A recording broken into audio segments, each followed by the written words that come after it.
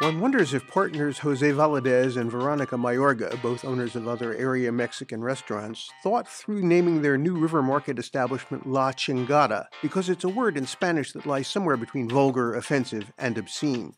The restaurant is in a storefront formerly occupied by the library kitchen and lounge, and the decor hasn't changed much, including the enormous bar and the multiple large TV screens. Top entree prices are $26 and $27, expensive for Mexican food in this market. However, portions for the most part were sufficiently large. There's a $2.99 charge for chips and salsa, complimentary at most area Mexican restaurants. There is a workaround. Order a small cheese dip, $4.99, or a small guacamole, $6, and they'll throw in the perceptibly zingy salsa.